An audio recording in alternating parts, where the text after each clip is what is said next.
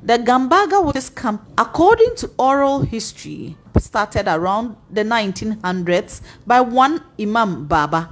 Imam Baba was returning from a trip from Nalerigu to Gambaga when he met a group of people accompanying a woman with a child strapped at her back accused of being a witch. It is said that she was going to be killed together with her baby on top of this mountain. This mountain, situated between Nalerigu and Gambaga, was where alleged witches and wizards were executed. Saving the woman and her child from execution, he took them back to Gambaga and lived with them for a year, after which he handed them over to the Gambarana, the chief priest of Mamprugu, for protection. As the numbers increased, they were put together in the shelter as we know it today. I'm standing right in the middle of the popular Gambaga witches camp. The perception is that it is only women who are here. But behind me, you can see that there is a man sitting here, an indication that men are also here. It is the desire of many that the camp should be closed down. Unfortunately, it can never happen as we are told. Why? Because the women or the witches and wizards are not brought here. They come themselves when they are chased out of their various communities. What is needed, rather, is for all to help cater for the inmates here. Banished from their communities, anyone accused of witchcraft ran to this camp for security. Currently, there are 82 women and a man here, with some living with their children and grandchildren at the camp. The women, after they have been accused and they run to the camp for some time, you will see them looking for their children. We will have to even go. Sometimes we have to go to bring the kids to the camp because they will be asking for them. Some too, like if you are accused, for instance, if they accuse my mom, and I still love my mom, but there's no way my mom could come to the village.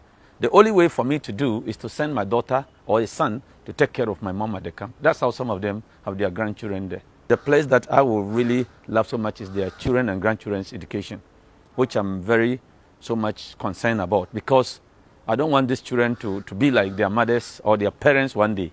Some have lived here in the camp for over 38 years. The longest was for 41 years. She died recently. It's not about the women staying at the camp. They are even safe. I tell you what, so many people have died. They have killed a lot of people. Nobody hears it. And you know, we have also developed a strategy not to use the police. Not that we cannot use them, but when you use force, what they do is that they now kill these people silently, which you and I would not know. There was one man, I still feel it, when they had accused her daughter-in-law. And the man strongly came out again. He was very old. What they did was that they waited. When the woman had run okay, but they waited while the woman was sleeping. They burned the place. They came and burnt it and locked the place and said it was fire. There was one woman, they broke the leg. I got there to pick this woman, and the whole of my body was shivering because of what I saw. One woman who was accused. And when she was accused, immediately, they forced and gave her condom to drink. You know, condom, that's weedicide or pedicide, the thing they used to pump this weeds and they will die off. She took the thing, came. Even though they did the tribal ordeal, the woman was not guilty. After they came to Gambarana Palace, she noticed that the woman was not a witch. By then, they had already forced her to drink the condom. What do you do then? This woman, after 2 weeks, died. There was another one. They accused her that she was bewitching a young boy. It was like chicken pox that got this young guy. So they asked the woman to suck the body of the child, of the chicken pox. The child finally died, and you know what? They washed the corpse and made the woman to drink the water. Over the years, the women accused of being witches have survived on the benevolence of others, especially churches and NGOs. We have been praying and hoping that we'll get sponsors coming to help us feed them. Apart from that, their health is a difficult thing. I don't know how we can supply them with food. Sometimes we do this to prevent them going to the market to try to pick scraps.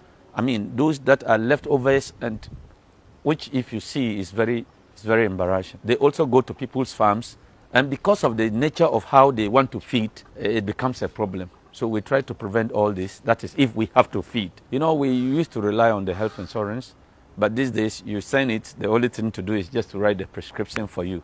Go and buy, and that becomes our headache too. Another thing I think is a challenge generally there is water. We struggle for water. Finally, we got a borehole dug for us, but there was not enough water. You buy the machine inside, it pumps more and the machine is broken down. Sometimes the Gambaga supports, but sometimes he himself is a problem. These 2 block structures were put up by the district assembly and this television set in their hall, donated by Pastor T.B. Joshua. A project dubbed Presby Go Home, started by the Presbyterian Church of Ghana with support from the Church of Pentecost, Assemblies of God, and the Catholic Church, has seen 89 women and 3 men reintegrated with their families over the last 12 years.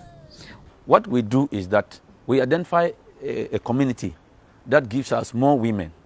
We go to that community, we do the community entry and all sort of, to meet the chief and to tell the chief the dangers of banishing women like that. If we are able to convince the chief, the opinion, like the assembly member and other opinion leaders we think they are necessary in that community, we then call for a meeting for the whole community. And in that, when we are going, the chief representative is there, the chief of Gambaga, who is the custodian of the camp. Then we have the church's representative. Then we have the communities there are full of either Muslims or Christians. So we identify the number, then we send a man of God to also talk about the spiritual aspect. Then we now come with a medical person who also address to them. For instance, they think that barrenness is witchcraft. The person will educate them how even high fever to some extent. What should be the way forward? I wouldn't want it even to be closed down. I want us to use the gradual process, and at the end of the day, there will not be anybody there. We have to do an education to advocate on behalf of the women, identify some of the issues, or sometimes the sicknesses they often accuse women of. Mostly, relatives of the women here are accused of using black magic to cause misfortune in their communities. The women here come from 64 communities from the northern, the northeast, Upper East regions. Managers say advocacy by all is what is needed to stop the brutalities meted out to perceived witches and wizards. Peggy Amadonko from Gambaga in the Northeast region for GBC News.